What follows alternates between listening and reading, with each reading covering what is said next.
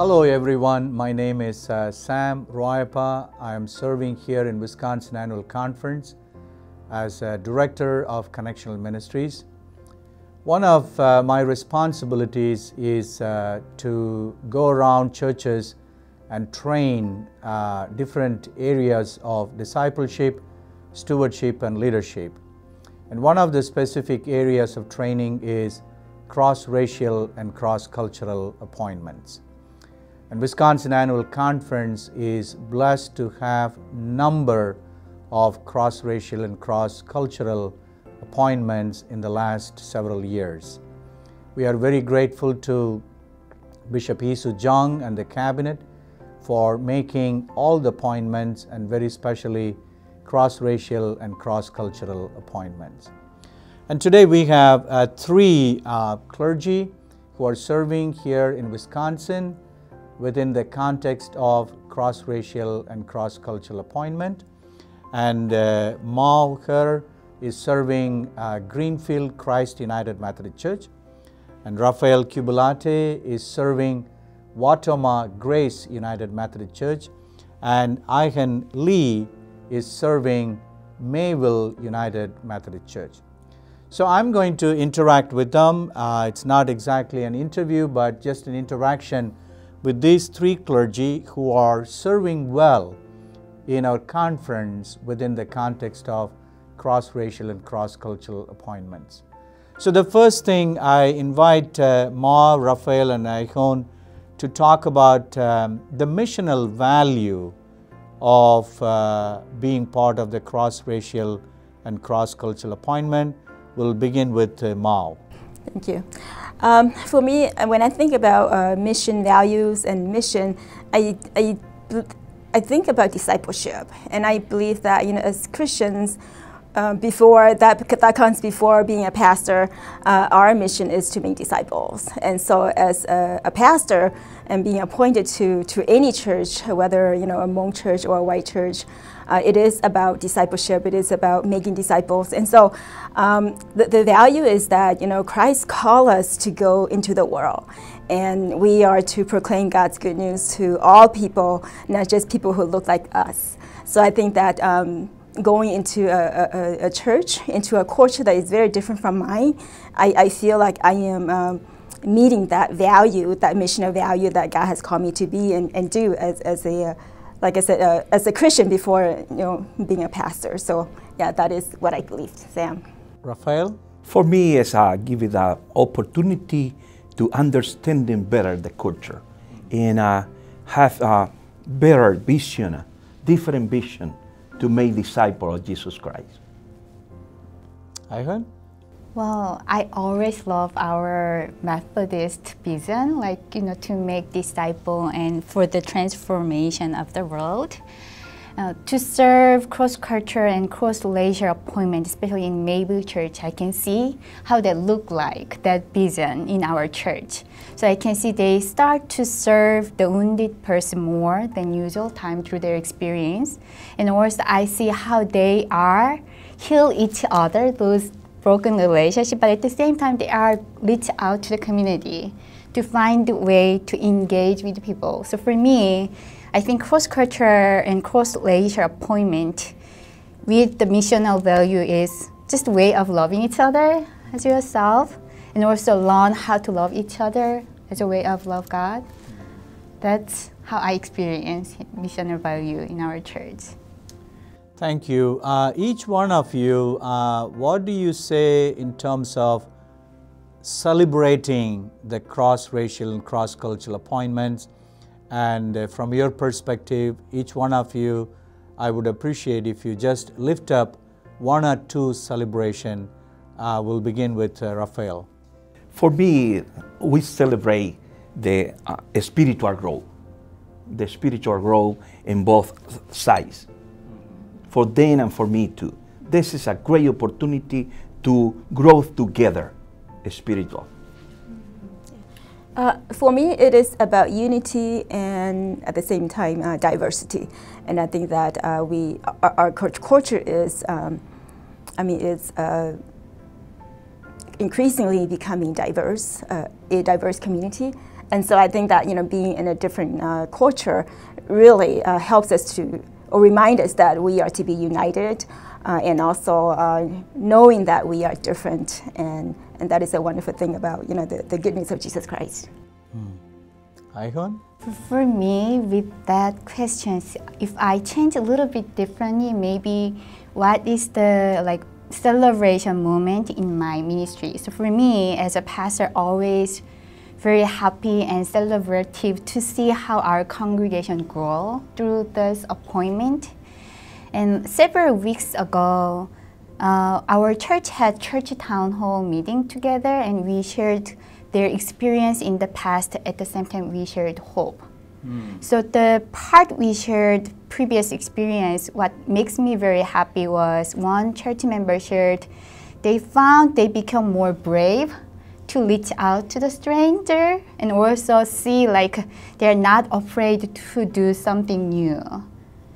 I think that's the important part of cross-cultural appointment, because they can be more take risk to break the prejudice and the maybe limitation from their life, but at the same time that help them to grow.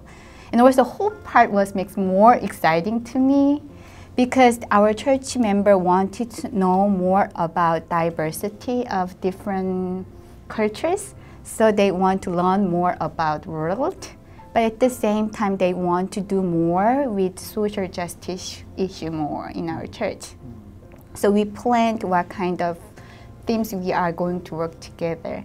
To see those change makes me very exciting, even more than just celebration. Yeah. Thank you. As we celebrate, I'm sure that all appointments have challenges. And I assume that cross-racial and cross-cultural appointments may have more challenges. So if you can take a moment to speak to what are the challenges you are facing, and or what are the challenges the congregation is facing when they experience cross-racial and cross-cultural appointment. We'll begin with Aihon. Yeah, when I heard your questions, it's remind of the word Korean term 위기, which means is crisis in English, but that word is combination of danger and change. The reason I said this part, cross-cultural and cross-racial appointment is great opportunity to learn about differences and diversity and prepare for the future. But at the same time, there is the risk too.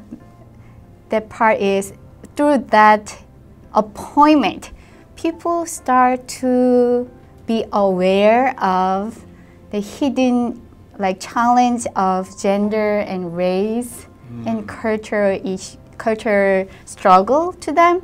So it's open some discussion together. But it is very great challenge, I think, because I can see our congregation want to learn more about how to communicate each other with those differences. And also with interracial issue, interethnic dialogue, people start to learn from each other. So in that way, for me, I think the challenge part, I need to do something more to renew myself in my body and my soul, and also my relationship as well as our congregation. But at the same time, I should practice more to be good listener about our congregation experience. Mao, what are the challenges? From my experience, I believe the challenges is the assumptions and the prejudice that all of us bring into these type of appointment, including the pastor, and so the pastor goes in there and assuming that they're going to be welcome in a different way according to their understanding of their culture, and the congregation they're expecting the pastor to be a certain way according to their own prejudices. So I think that these are the challenges that both the pastor and the the members need to be willing to listen to one another and be willing to accept each other as for who they are, and willing to learn and embrace each other as they journey or as they live together as a church. Rafael? In my case, and I think the challenge for me was change from preach from 40 minutes to 20 minutes. The second was be better listener, and be patient, because I am taking care for elderly people, and I need to be patient with them, good listener. And for me, those are the challenge in my case. Thank you. I'm sure that God is very much present with us, and we are called to serve God's people in our own context. And if you can speak to us, what do you learn about God and what do you learn about people in your congregation, particularly in this cross-racial and cross-cultural appointment? Maybe Mao, you want to speak to that? Sure, yeah, I can. I think what I learned from my appointment about God is that, I am continuing to, be amazed at how God works in our lives. And so I learned that God is a loving God who does not have preferences as to, who we are as our culture, ethnicity, or the color of our skin, but God loves all of us for who we are. And I have to learn how to love myself first, because, as a minority among women, I didn't think that I can ever lead a white congregation, that I didn't believe that, people would listen to me, that they would take my authority seriously. And so, embracing myself, my identity as God's children, and said that, what, God loves me too. Mm-hmm. And He brought me here for a reason, and said, yes, I have something to say, and I should embrace that. And as you embrace yourself, then people start to embrace you, and then you embrace the people because they're actually listening to you. So I think that I see God working in this type of ministry or of appointment in a wonderful way if we would allow God to work in each and every one of our lives, and learning how to embrace each other as God embraces us. Rafael? Sam, this is very interesting, because for me, I think we have the opportunity to be in partnership with God and one another. In this partnership, we know the love of God better, because God loves us in our ages, in our context, and this is very important for me. This is really important.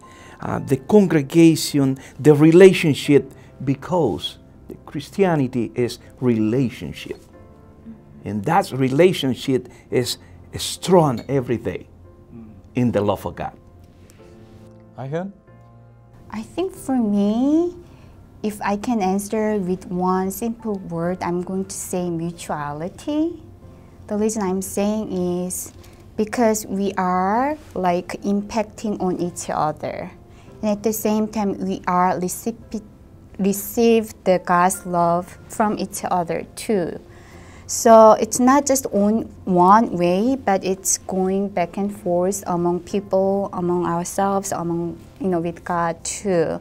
So that's how I learned about, God's ministry there too. But the reason I think that way is what I found with cross-cultural appointment and cross-racial appointment. I see how people become inclusive to each other. And they practiced how to love each other, but at the same time, they practice how they can extend their love to the people too. So it's not just only one way love, but they see how it can be mutual love to each other too. In that way, I think I'm learning that way. I think that we have come to the last piece of our segment here. What do you see the future of the United Methodist Church? What do you see the future of Wisconsin Annual Conference in terms of cross-racial and cross-cultural appointment. Just one or two words. Do you see a better and a brighter future for our conference, for this denomination? Brother Raphael, if you want to speak to that. I see a great opportunity. I see we are growing. I see we are learning one another. And this is great opportunity to have cross-cultural and racial appointment. Mao? I mean, I am grateful for the opportunity to serve in our cross-cultural ministry, because, I mean, if I didn't have that option, it would be really hard for me to serve as among women in my own context. And so I am hopeful, and I believe that, you know, the Methodist Church, and particularly in Wisconsin Annual Conference, we have a great opportunity to really share our love with God and how we practice diversity and how we embrace one another. I'm still amazed at the United Methodists and how, you know, how people can just embrace someone like me into their own culture. So that alone, I mean, for me, it is a great future. But with that being said, I think that, you know, we need to continue to be reminded that we are to love and embrace one another as Christ embraced and loves us, because there are many appointments that didn't go well, because I think there are those challenges that faces us and we don't know how to deal with them. And I think that if we deal with them in a loving way, in a godly way, and how God deals with us, then I think that it would be very fruitful, and I think that God will bless us. Ivan? I think we need to be aware of the change of our nation. We are no longer like so white and black. The population of United States has been changed a lot too. The demographics. Yeah, demographic itself. So I think this cross-cultural and cross-racial appointment is so important, because it's preparing for the future, and also it's very prophetic work, because it prepared, you know, the church for the next generation, but at the same time transforming not just only the United States, but at the same time the world. So it's very important ministry. Thank you so much for being here, sharing your thoughts, insights, and I hope and pray that you will continue to thrive in your appointment. Cross-racial, cross-cultural appointment happens because of the biblical mandate called the Great Commission. Jesus, before he ascended into heaven, this is what he invited the church and the Christian community to be part of. He said, go into the world, into every ethnic community that God created, and preach the gospel of Jesus Christ, the gospel of love, mercy, and justice, and teach them and nurture them and bring them all into the kingdom of God. And Jesus also said that I am with you always.